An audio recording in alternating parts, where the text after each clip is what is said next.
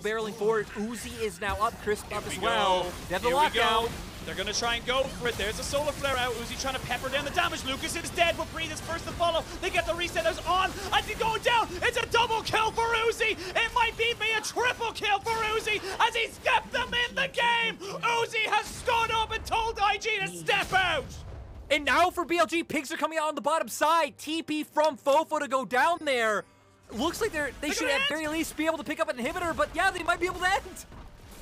Oh my god, they're gonna it's gonna be it. You can see it's gonna be close. It's gonna be so close. I don't know if they can end. These death timers are huge, but remember, you still have Fofo and Uzi. This is just to keep you in the series. This isn't even to win the series. This is to give you an opportunity as the base has now been broken. The inhibitor will go down. Uzi is still pushing forward with Fofo. They're gonna look for it. It's gonna be the Nexus turret, #1 going down. I think they've done it. They got it. They got it. One fail sweep.